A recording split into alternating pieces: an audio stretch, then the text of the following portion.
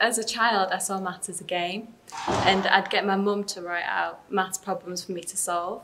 Even when we were out, like we'd be at Sunday service, and I'd get her to write out lists of multiplication, addition and subtraction problems for me to do for fun, and I loved it. I now understand that this thrill and enjoyment that I got out of maths then, and I still do now, is because simply if 2 + 2 = 4, then this is an indisputable fact, and we can use mathematical reasoning to find other concrete facts in maths.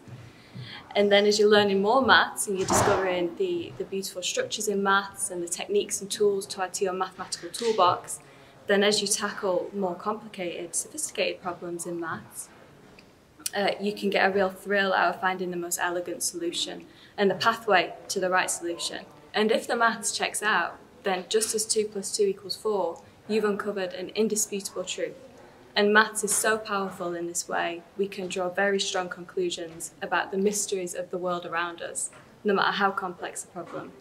And coming from where I come from in the north of England, and being a woman wanting to pursue a career in maths, coming to Oxford and doing a PhD in maths seemed like a mountain that was impossible to get to, never mind climb.